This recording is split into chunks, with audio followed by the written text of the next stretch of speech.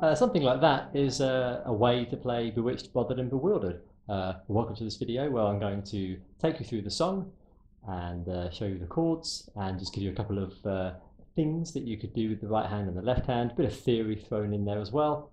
Perfect timing. Thank you very much, mister. I couldn't get rid of him earlier, so I had to leave him. He was always jumping back on. So, with that out the way, in the description box below there are quite a lot of videos, as well as in the comment section there's the timestamps for this video. It won't be too long, and those videos are going to help you with any content which might be a bit too complicated in this video, because I can't always repeat the same stuff in every video.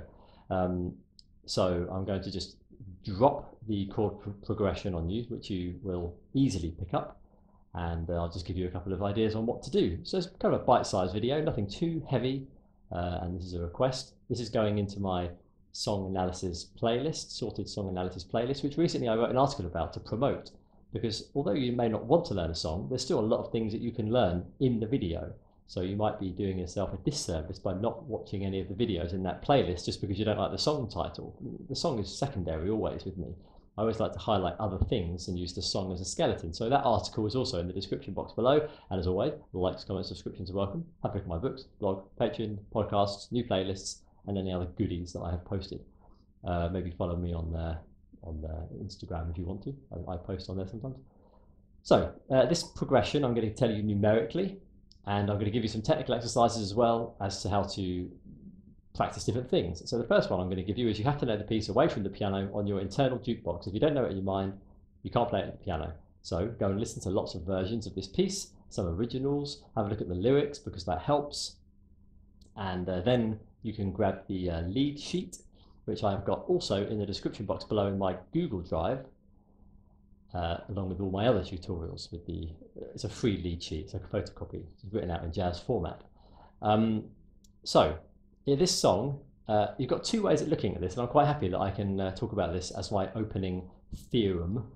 You can look at the chords in two ways. 1, 6, 2, 5, 1, how surprising, or 1, I'll explain why. I'll do it in the key of C, but we can play around in other keys if necessary, doesn't matter. We are major scale masters after all.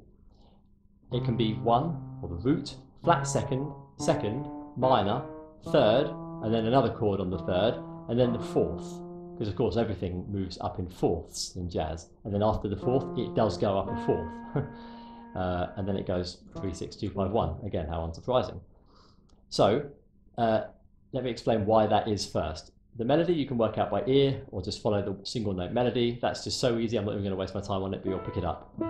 But because it's jazz, you want to mess around with it anyway, embellish it a bit, decorate it with some ornaments, which we can also talk about in this video. So it's going basically, and I'll make it more complicated, 1. And then it would often go 6, I'm playing A minor 7, 2, D minor 7, 5, G7, you know this stuff probably. But the other way of doing it is like this. You can play 1, and you can go to the flat second. Now why? That is still the 6th. You probably have no idea why that's the 6th when the C sharp is not even in the scale of C. Well look, if I put the A on the bottom, which is the 6th, now label these notes in the key of A, and we get 3, we get 5, we get dominant 7, and we get flat 9, the B flat, because 8, 9, flattened. So these flat seconds whole diminished. I'm not going to write some of these notes down. The flat seconds whole diminished is the same as the 6 with a flat 9, just without the root. But you can put the root in it, but then you would write that as, you know, A7 flat 9. But without the root, you would call it C sharp, or D flat technically, D flat whole diminished. So same notes, different label. Okay, so you see that in lots of lead sheets. You'll see it written as C sharp or D flat, or even they might call it the third because it's in the same diminished group. I have videos on all these things, or just write a comment and I'll answer it. So sometimes you'll see that as well. It'll say E whole diminished, but it's all the same thing. That is still A7 flat 9. It's just 5, 7, flat 9, 3 in the key of A. There's all these different variations, and sometimes you can even see a G whole diminished. You just have to realise what they're hiding. Normally it's the 6. So it's going basically 1 6 2 5 1, but the 6 is sometimes a flat second. Now that makes it easier to learn because it's going 1, flat second is a whole diminished, 2, and then the minor is a whole diminished, which is quite nice. I don't want to get into all the theory about that, but you get the idea. So 1, there, that's quite nice. And then it's going to go either back to 1 or 3. It's the same notes. If you play the 1 as a 1, it's a major 7. And if you play it as a 3 on the E, it looks like E minor 7. It is E minor 7 if you put an E in the bass. But in the key of C, that would be 3, 5, 7, 9. So a major 9, which is very nice. So you can do both. If you're a bass player, you can play a C in the bass, and then that would sound like C major 9. Or you can play an E in the bass, and it will be E minor 7. 2 choices. 1, I'll do the 6. See, it sounds nice as well as that one. They both work because they're so close together. 6, 2, 5, 1, and then it goes to the augmented, which is a sharp 5 with the dominant 7, upper 4, and then upper 4 again to B flat 7. But you can play that in a nice way. I'll tell you that chord in a moment. And then it goes 3 6 2 5 1.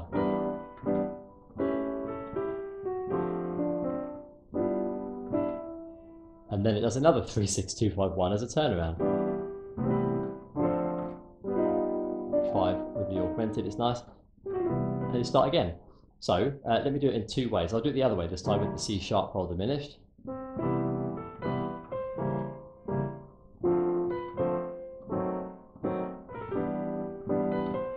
And then on this E minor 7, you go from the E minor 7, then you have to make it a major 3rd. That's what I didn't say. And then it sounds nice to flatten the 5. But then that shape is actually also C, there's the 3, there's the sharp 5, there's the dominant 7, and there's the 9. That's a nice shape to play on a dominant 7 chord.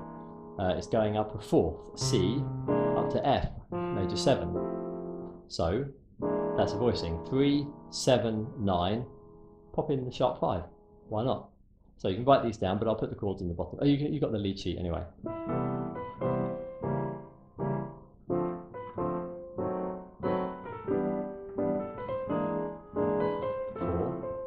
upper 4. Now that chord is, this is a voicing again. B flat key, dominant 7, 3 on the D, 6 on the G, which is technically 13, and then you put the 9 in the middle. So 7, 9, 3, 6, or 13, just easier to say 6. And that works there. And then it just comes back to 3, 6, 2, 5, 1. But that chord can be the whole diminished on the C sharp again, or E flat again. It kind of goes backwards. But you see, it's still a kind of A shape here. There's still an A about it. It's a minor. It's okay. It's nice. 2,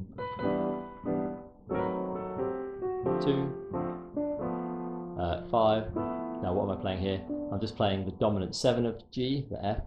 The A is the 9. The B is the 3rd. And then it's back to 1, 6, 2, 5. The turnaround. This song is just 3, 6, 2, 5, 1, 2, 5, 1. That's all it is. Then it goes into the next part, which is when the second time round, you have to do a quick, it sounds nice to do a quick G minor 7, C7 onto F major 7, which is quite nice. So the second time round,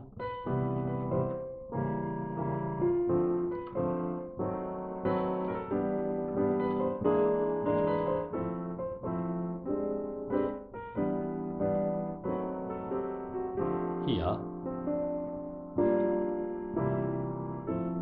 you would do that quick G minor 7 C7, which is 2 5 1 onto the 4, floating 2 5 1 onto the 4 very quickly for a whole bar, and then it does floating 2 5 1 onto the second. Floating just means there's a temporary 1, and that 1 is coming from the master key of the piece. So of course we're on C for this. The second is D, so you're doing it's 2 5 1, which is E A D. That's quite nice. So 2 5 1 to the 4. That's a quick sort of changing tracks. And then another changing tracks to a 2 5 1 onto the 2. and then that does a 5 back to itself, and then it will do a 5-1 onto the 6, floating sort of 5-1 onto the 6, and then it will go on from there. I'll explain that. So let's go into that D part.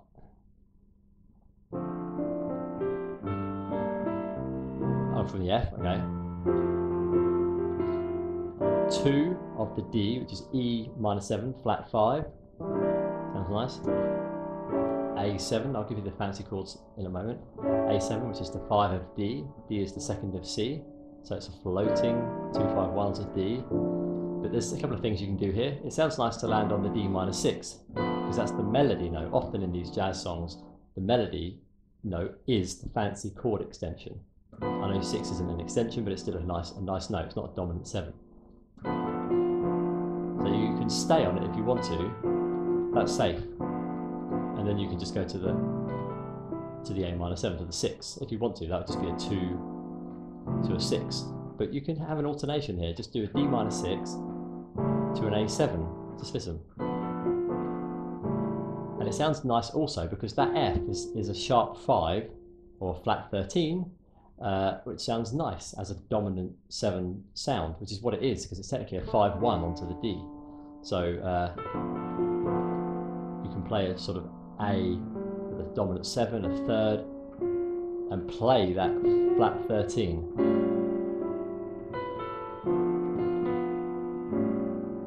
Just works perfectly. Or you can have the root just go on the, just don't play a 6, just play a minor triad with an octave, and then go down to the minor major 7, minor 7, 6. That might work. Well, it does.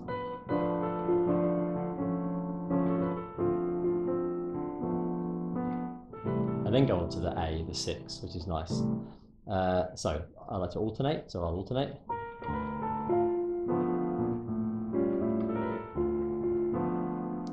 And then we're going to go to the, this time we're going to the E. So it's only A1, so it's D, A, D. So 2, 6, 2, if you want to say it that way. And then it's going to the 3 and the 6. So that's a 5-1 to itself. E to A is a 5-1. So it's just 5 1s in there, floating 5 1s. So D,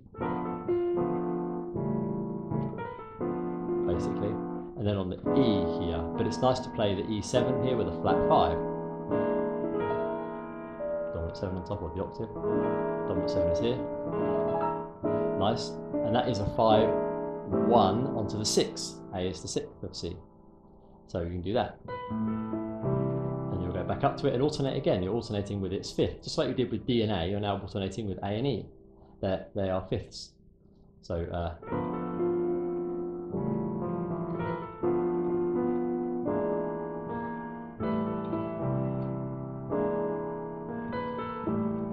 then for 2 beats you only play that A minor 7, then you go up.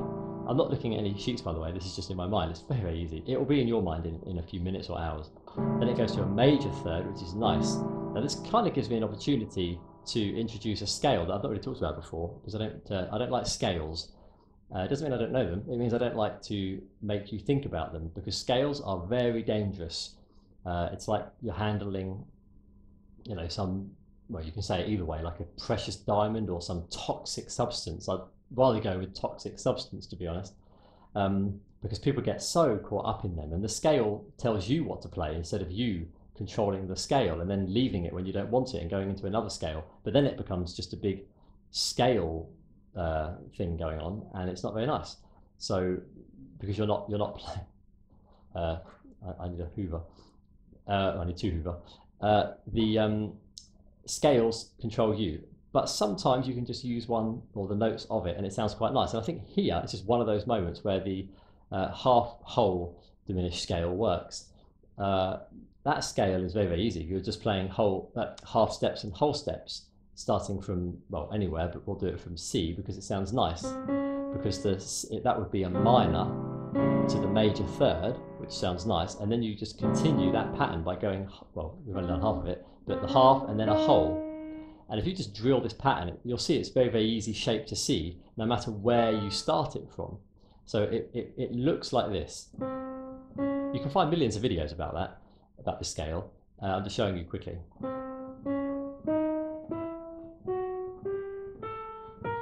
And then start again. It's a scale of 8 notes, and it's a very visual pattern on the piano because it's like a sort of a house, like I don't know what you might call it, like a sort of a house. Do you know what I mean? I don't know what the word is. Like a kind of tent or something over the 2 black notes, which is very easy to see visually. Then you ignore the F, and then you take the 2 outside black notes with the 2 inside white notes.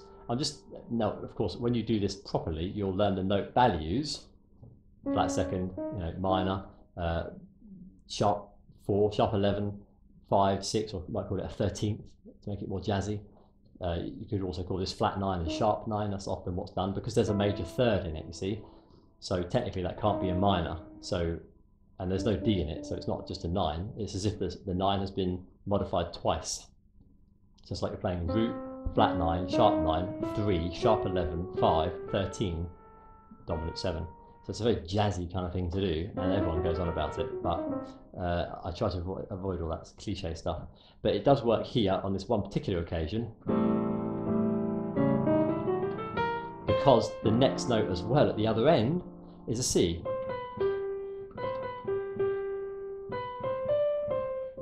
It just sounds nice. So this is just one of those rare moments where using that scale does actually work perfectly. So something like from the D to the A, then it goes D to E to A to E to A to the sharp to the major third, and it works there.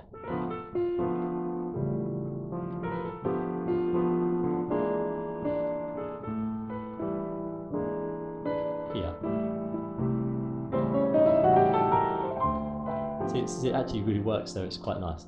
I did it as octaves, because octaves are the same as single finger notes, right? For us water pianists, no difference. So that sounds nice. Don't worry about fingering, you'll find your own natural fingering. For me, the thumb is on the E and the G. Easy scale. So, and then you're doing a regular 2/5 onto C, D, G, D, G, well, the 2/5 of C, the master key, but you're not landing back on C yet. So,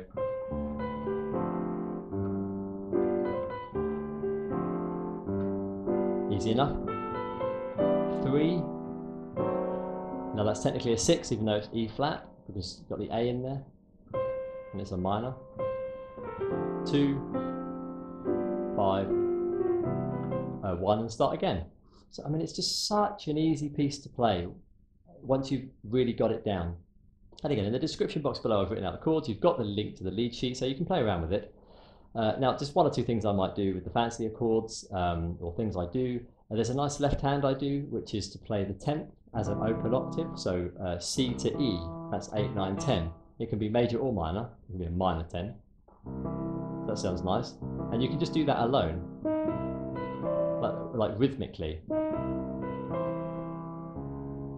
So when you go up to the C sharp, you have to stay on the E, because it's a minor 10th this time, because it's a whole diminished shape.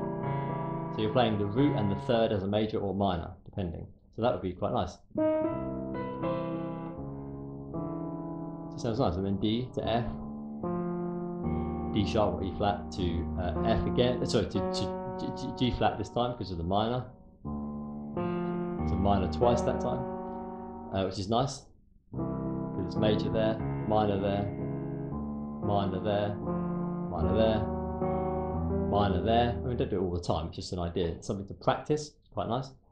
And then I, of course, do my chord sort of pinky bounce, I call it. So just I often do that with octaves open. Sometimes that kind of thing. But sometimes I'll do something called a chromatic, chromatic drop.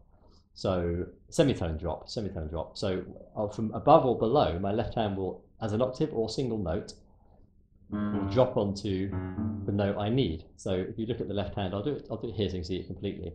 No, I'll do it here, you can still see. So I'll do like C octave to chord, and then I might go in the bass as an octave, C to C sharp to the chord, and then I might just go D flat to D with single note to the chord, and then octave to the chord, bass notes. So try playing around with that. With the right hand, I also like to fill in the spaces by complementing the chord. So when there's nothing going on, like when it goes up to the B flat part, so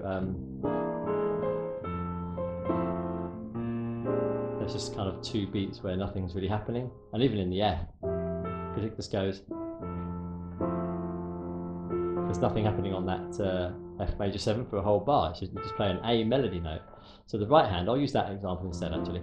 On that F, you can just play pairs of notes from the F major 7, or with a 9, with a sharp 11, with a 13. You can play combinations of notes. So you might just do something like, I'm going from the C,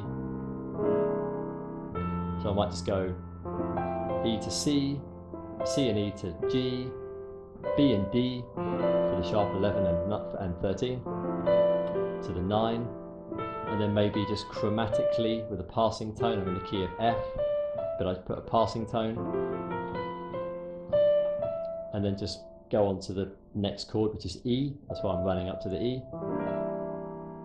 And I like to do arpeggios, sort of rapid arpeggios. That's kind of my style. How to do that? It's all about the thumb. I've said this to a few people. It doesn't matter what these fingers are, because they know what chord to play. It's the precision of the thumb. So your practice should be to play like 2 or 3 octaves, left hand, right hand, ascending, descending. Sometimes it will be the ring finger, sometimes it will be the little finger. You just play the chord in 1 octave and then stop with the octave jump. So this chord, E half diminished, you want the E to be precise. So that's the exercise, and you can do that by stopping. Instead of doing it as a run, you can just go, because it's about the precision of that thumb.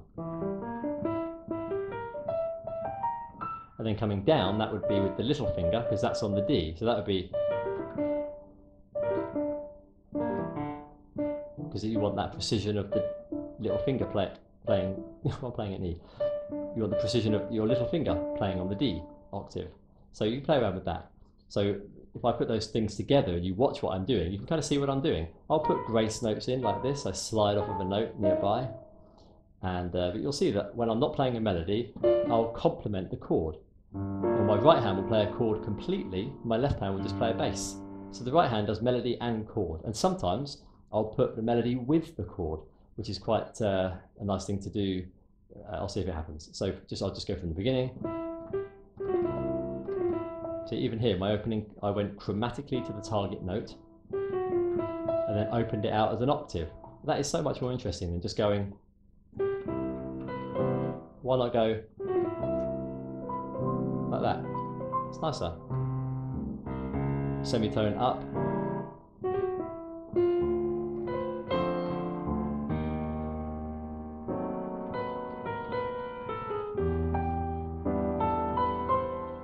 What do we do here?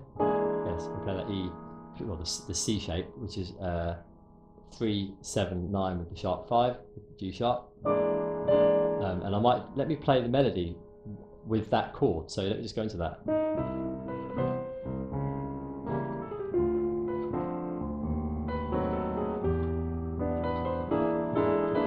Like that. See, I'm playing the chord in the left hand. I'm playing the thumb on the E on the right hand, and my melody is rising with the right hand. So the melody was alone, but it complemented the chord. And now we've got all this time to do that B flat. So you just play some notes from that B flat 7 chord. So I don't know what I played there, but it could have been something like 6, 5, I think I played an E, that's all I remember really, but just say I could go 7, 5, flat 5 or sharp 11, 9, root, and then the next chord is E minor 7, so the B is next, so I can just fall up onto that note.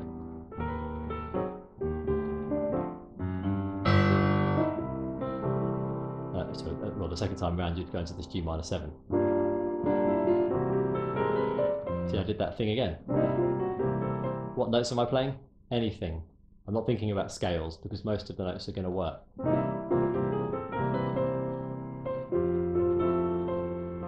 Now, E minor 7. Now, what chord am I playing here? This is a nice position. I'm playing an A7. Sorry, no, I'm not playing it. Well, I'm playing a 7 here. I'm playing a 13 with a flat 9. So the voicing for this is 7, 3, 6. 6 is always 13 when you have a 7. Flat 9 in the middle, because why not? I could play it with a 9, and I could also play it with both, and have a bit of internal movement. And then I'm going to land on the D minor 7, or whatever chord I'm going to choose. D minor, maybe just D minor, or D minor 6, isn't it? Then it goes up to this A with that melody note, the flat 13, because it's the melody note. It just sounds nice. And that's the 5 of D. And we go to the 3, which is the 5 of A, which is the 6. So it's a 5-1 onto the 6. Left hand just bouncing in 1 octave for the chord. So there, my right hand went up the chord and came back down, like using some of the notes of the chord. That's a nice thing to do. You have a shape of the chord, and then you move around with to any note without moving the middle 2 normally notes. So okay, that's nice. Now it's to the A7. Now you can do that nice half-whole scale. Now here I'm playing notes of the chord. I'm playing D. I've got the 7. The melody note is the dominant 7. So I'm going D minor 7 in the left hand, rolling the chord open. I've got 7, which is the melody note, so I can whack in some notes in the middle. E is the 9, G is the 11, A is the 5. Totally safe notes. Looks like C6, irrelevant, it isn't. The bass is not C, it's D. Totally different note values. And notice how I did that internal movement thing again, but this time with 3 notes. And then I land on the G just with a 3rd in the middle because it's safe. I could land on the whole triad if I want to.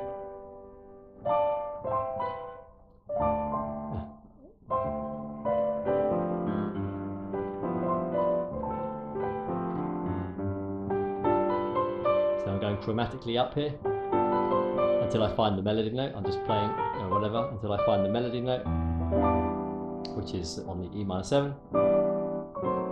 Little slide down there. Now some individual finger stuff. Now I want to just kind of go up notes of the chord, maybe a blues scale on the D, because I'm on the G, so I might go like that. Just a few notes from the blues scale, because G is in the blues scale of D. It's there, it's the sort of 4th, well it is the 4th. And when I get to the G, I can maybe prepare myself for the G augmented, raised 5th, which is a 5-1 chord, because we're going back to C. And I might arpeggio that and come back down. You get the idea. Here I'm playing A minor 7, but I'm starting on the 9. I'm not doing that sharp diminished, C sharp diminished. Let me just start again.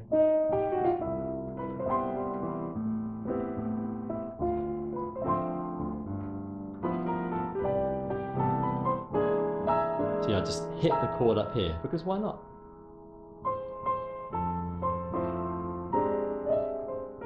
Bit of B flat blues there. I think I played the octave. Maybe the dominant 7, I can't remember. You see, I have no idea what I played. I think I hit the flat 5 on the blues there, to the root. And then on to the 3, 6, 2, 5, 1. Or you go round onto the 2-5-1 to go to the second part on the D via the F. So I don't think I need to talk too much about that. Hopefully I've given you a couple of ideas, enough things to play around with. There's lots of videos below. I know there's a lot to learn. I know it may seem easy, but I may make it look easy, but I'm kind of playing things which are so common in jazz, which is well, the things I've talked about really. Chord tones, 1 or 2 notes from a scale. Left-hand accompaniment styles are often like that. Watch Oscar Peterson, he does that a lot. Not that I'm comparing myself to him in any way whatsoever. Right-hand chords complement left-hand. You can do some running arpeggios. Don't worry about timing, that's another thing.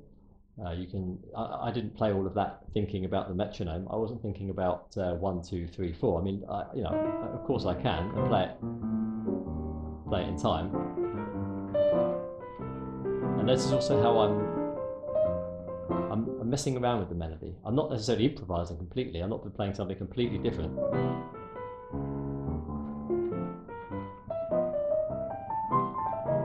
I'm not playing something different. I'm just messing around a little bit and being a bit free.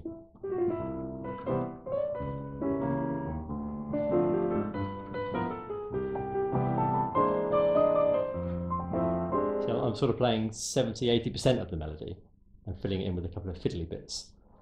But that was in time, that's my point. But you can just play it freely however you want, just to be a bit more expressive.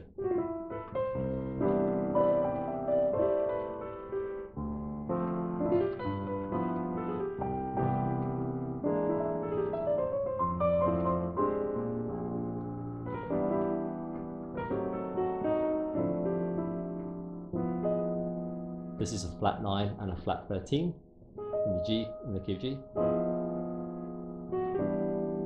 So you kind of just mess around with the chords and just like play that chord and just, you know, play that chord, play that chord. That's a tritone substitution. Oh, I shouldn't have played that. But a tritone substitution is just when you play, basically, when you have a 5–1 chord. When you have a 5, which is a dominant 7, you play its flat 5 as a dominant 7 or a major 7, and normally a dominant 7, but sounds nice with a major 7 as well. And then you fall onto the 1, which is nice because the flat 5 of the 5 is a semitone above the root. So it's very easy to just fall. So that's quite nice. So hopefully you can put stuff together and maybe watch it more than once. Ask any questions and I'll answer them or direct you to another video. And hopefully this little piece has helped you. So as always, likes, comments, subscriptions are always welcome. Have a look at my books and blog, Patreon, podcast, new playlists, and I'll see you in the next video. All the best, and bye for now.